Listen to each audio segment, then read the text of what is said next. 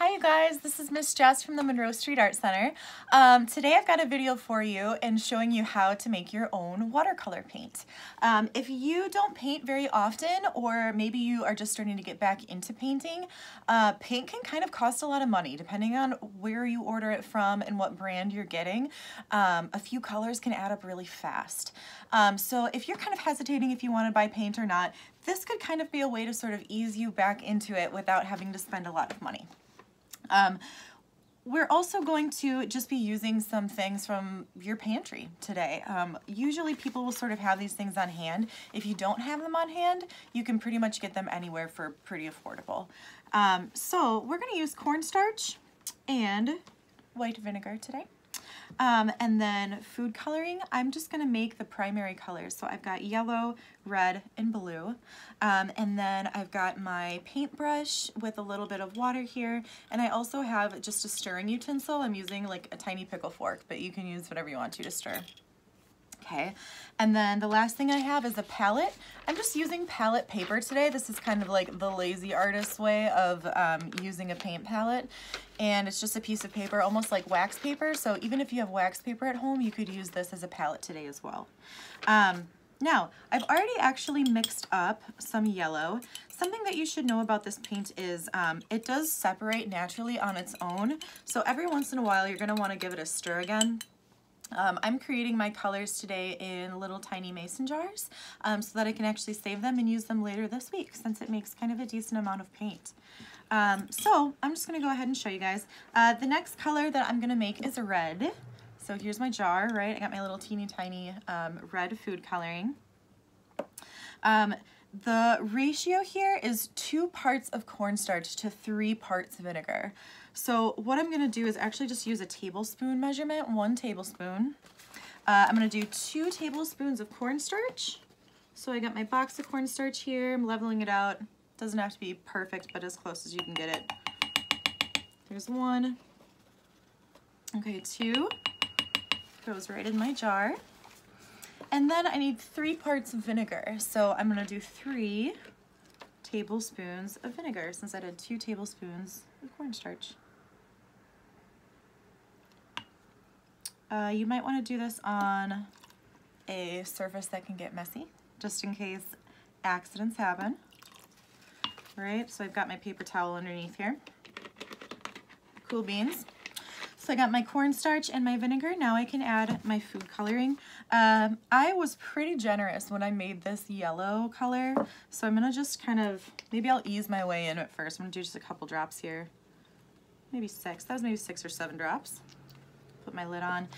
Here's where I'm gonna use my stirring utensil instead of my paintbrush, so just so I don't sort of hurt the bristles on my paintbrush.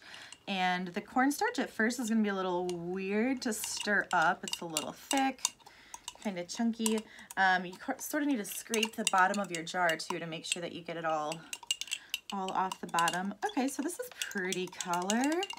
This is giving me pink pastel vibes. I'm going more for a red color, so I think I'm going to add just a few more drops here. Okay, that was maybe like 8 more drops. And then I'm going to stir it up again. Oh yeah, much more red. Cool, so you guys can kind of experiment with this, right? There's really, however many drops, whatever color you're really going for, but I'm taking this color now. I'm going to use my water and just rinse it off before I go ahead and make my next color. I've got my yellow, got my red, I just need blue now. My next mason jar. So again, 2 parts cornstarch, 3 parts vinegar, 1 and 2.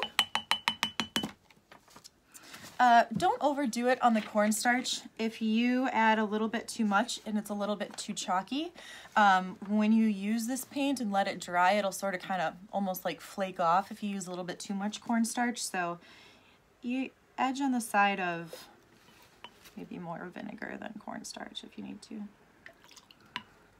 2 and 3. Okay. And now is ready for the blue. This will be pretty.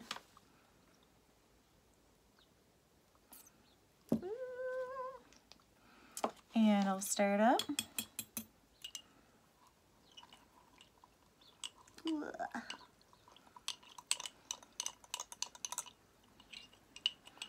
Guess I got some powder on the sides. Maybe try and scrape it off if you can.